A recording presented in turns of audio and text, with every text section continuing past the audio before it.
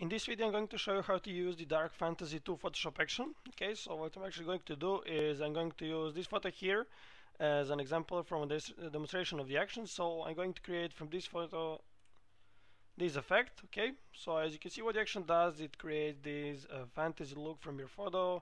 So you got a light source and you get to create your own light source, so you can put it anywhere you like, and you got a full control of its look, and you're going to see that later.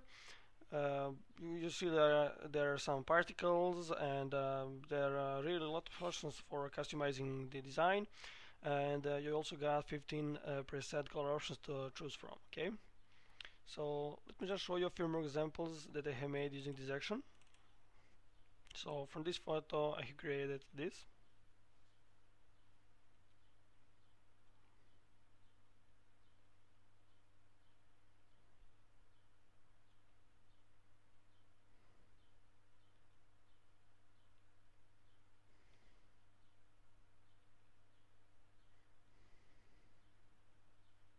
Okay, that's it.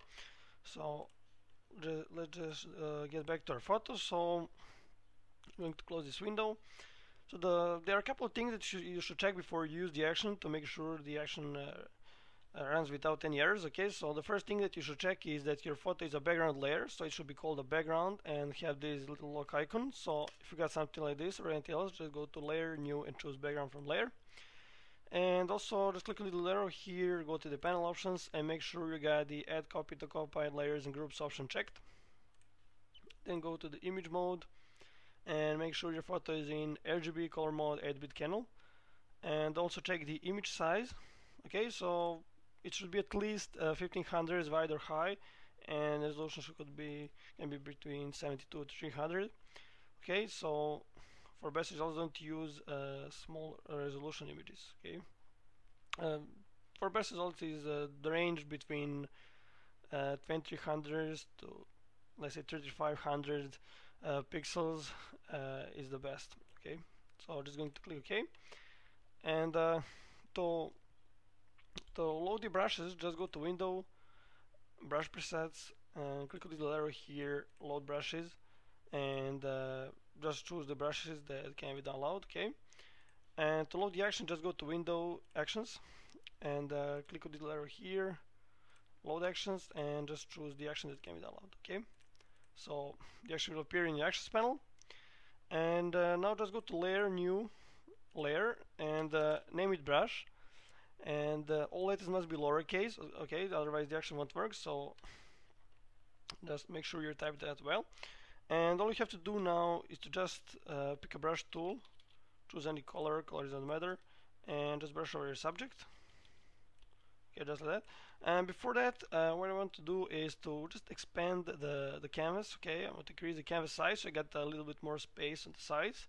So I'm just going to go to Image, Canvas Size, and gonna check the Reality option. I'm just gonna add about 900 pixels. Okay, just like that. And I'll pick a brush tool again and just brush your subject. Okay, just like this. I have already done brushing before, so I'm just going to open my PSD file. Here it is. Okay, I got this example here. I need to show you something about when you setting the light source, not on the sides, but on the center, for example, or anywhere inside the canvas. Okay, so that's why I got this example here. So after you finish with brushing, just expand the canvas size here, 100, like that. All you have to do now is to just play the action, and the action will stop a few times to ask you to do some steps. So I'm going to fasten the video here and get back each time the action stops with the message. Okay, so let's just click play.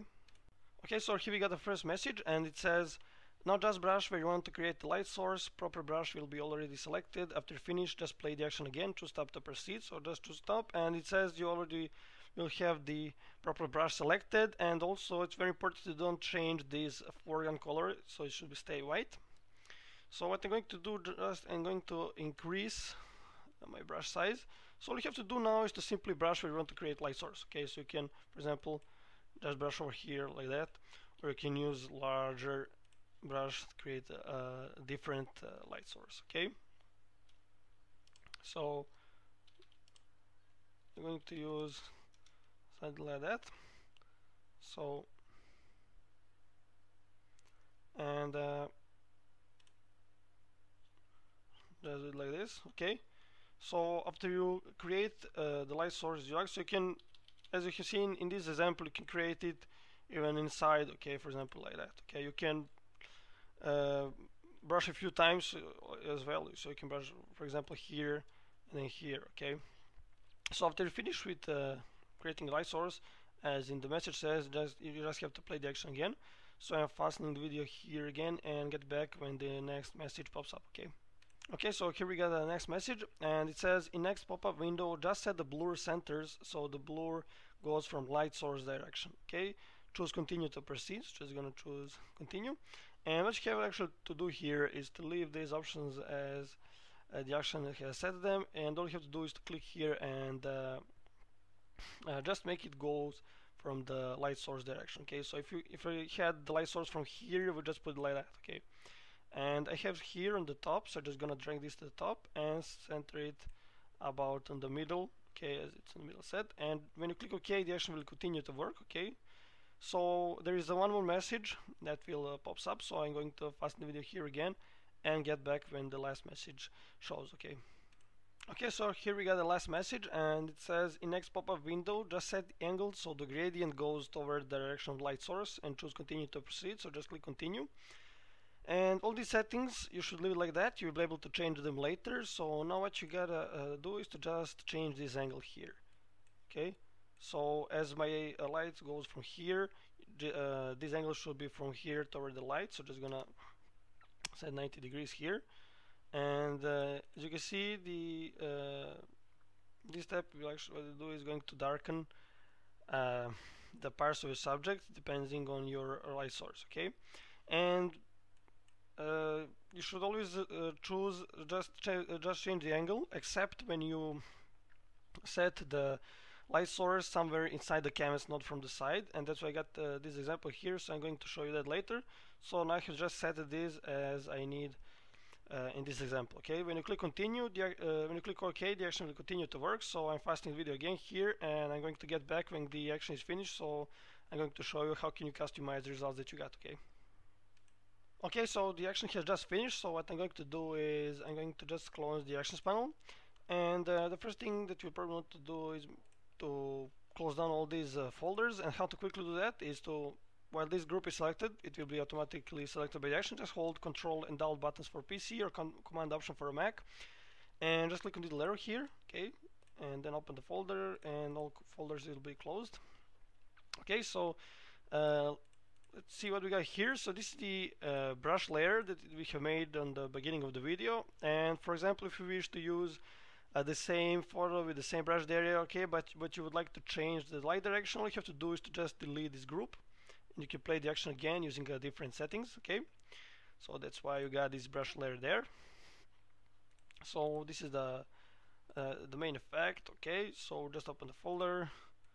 Let's just scale this. Okay, so what we got here is the background color. Okay, so you can just double click there and change the color if you like. Okay, this is the noise texture. Okay, so if I zoom in, you can see it will create the noise to your photo. Okay, see, this is very sensitive, so you should use usually small values here, something like that. Okay, just like that. So what we got here is the mist texture, and just going to set something like that. Okay, and this is the light source that you have made, and you can change its opacity if you like, and also what I do sometimes, just select this layer mask, pick a brush tool, and set foreground color to black, and just remove the lighting of some places, for example like here. Okay, so just gonna brush a little bit like this. You can hold the Alt for PC or Option for Mac, just click there to see exactly what you have brushed. So on the place where you brush with the black color in the layer mask, the light source will be removed. So if I just hide and turn on the layer mask, you will see the difference. Okay, so you can just hide in this area down.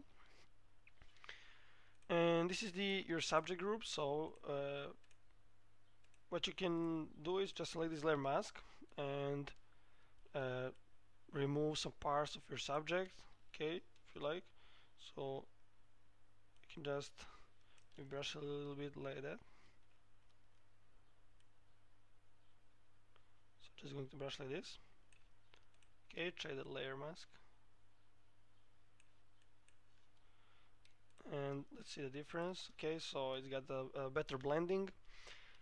And when you open the folder, what you got here is the boost highlights. So this layer will just boost the highlights in your subject. Okay, and how it works, you just click on the word opacity and drag it aside to change the amount. Okay, so just gonna set it like that. And what we got here is the boost shadow layers, and also just play with this opacity here. So just gonna set some lower value like this. And this is the subject sharpening. So how you control the sharpening is you also change the opacity. Okay, just like that. And this is the subject contrast. Okay, so you just click toward the opacity and drag. I'm going to set it like this. This is the main photo. Okay, and when you click on the gradient overlay, what you can do here, it can change this opacity. Okay, I'm going to leave it by default. And this is the subject glow. Okay, so as you can see, where it creates the glows over your subject, and we can also change its opacity here, or click on this layer mask and sometimes just brush on some places where you would like to remove it. Okay, it's already got the layer mask, so it appears only on the areas where you got the light. So it's the glow is the most visible here where the light is got the biggest density, and then the opacity of the glow is lowering, okay, as the density of the light is lowering. So let's see what we got here. This is the reveal original photo, and it says brush white to the mask. So what you gotta do is select the layer mask, pick a brush tool, set foreground color to white, and you can just brush with a white for the case your subject is not visible somewhere as you would like. And what I'm going to do is I'm just going to brush into the subject mask a little bit here with a black color as a foreground, just like that, just to create a little bit better blending. You can always brush with the white. Okay, just change the foreground color to white, and the place where you would like to remove the to get back the removed parts. Okay, so just gonna brush like this a little bit here.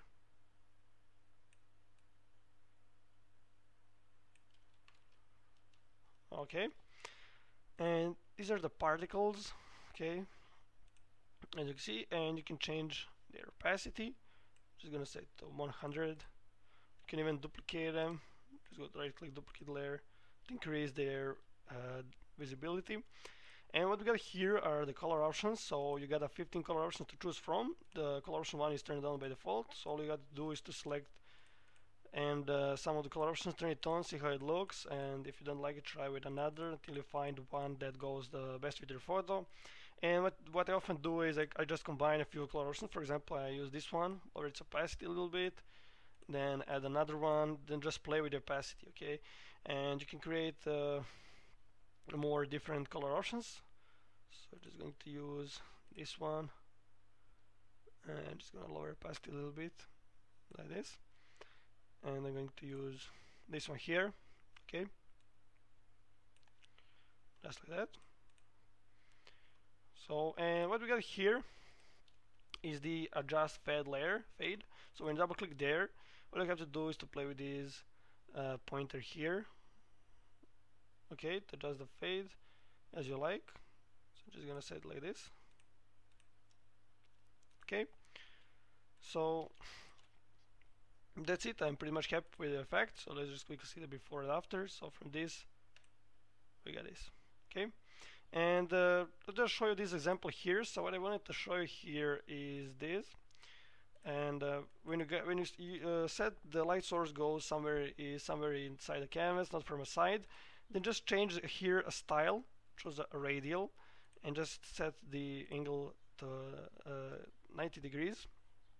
So now, as you can see, it will start darkening the subject uh, on the areas outside of the light. Okay, the darkening will go from the light, and then darkening will be more density as it go far from the light. Okay, you can see the difference.